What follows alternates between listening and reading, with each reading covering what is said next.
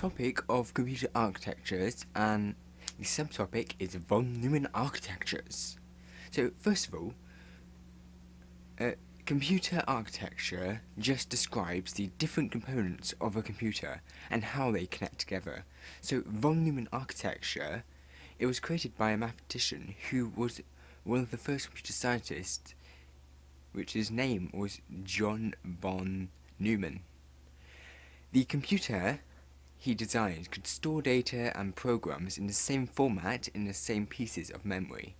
These principles are still in use on these modern computers.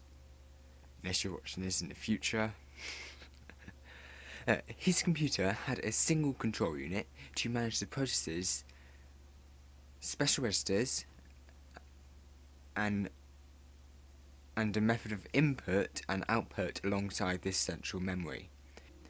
The idea behind his design was the data or instructions stored in memory could be fetched, decoded, and executed by the processor until a task was complete.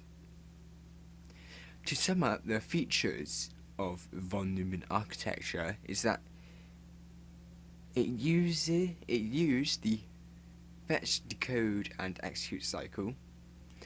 It has a single control unit, or a single processor, which manages the program control.